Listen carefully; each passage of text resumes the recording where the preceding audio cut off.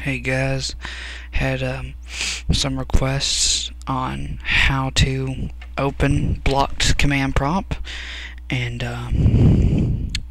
I guess I told him I got so many requests. I was just like, I guess I'll just make a video. So I'm gonna show you how to open that now. The first thing we need to do is right click, go down to new, go to text document, open up your blank text document. As you can see, it's just a blank document. Now, all we need to type is @echo off, enter. Okay, and then hit start command.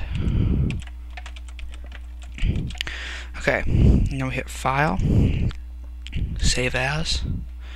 Okay, make sure it's save as, because we got to save it as this. See, it says new text document, but it's already highlighted, so we just want to type in cmd.bat.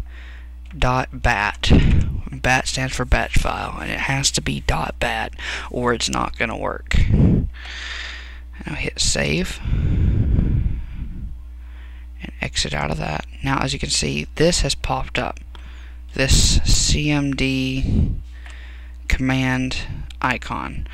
Now we double click it and CMD opens.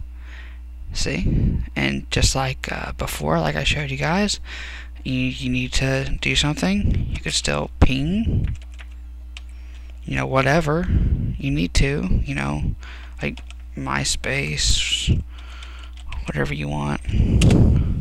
See, it all works. So there you go.